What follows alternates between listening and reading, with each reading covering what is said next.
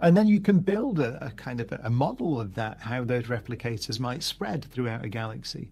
And people have done this, of course. There's a great book, as an aside, I would recommend by John Barrow and Frank Tipler, which is a huge influence on me, called The Anthropic Cosmological Principle. And it's a very famous book. There's a great series of calculations in there just showing you how you might estimate if you could build one of these self-replicating machines.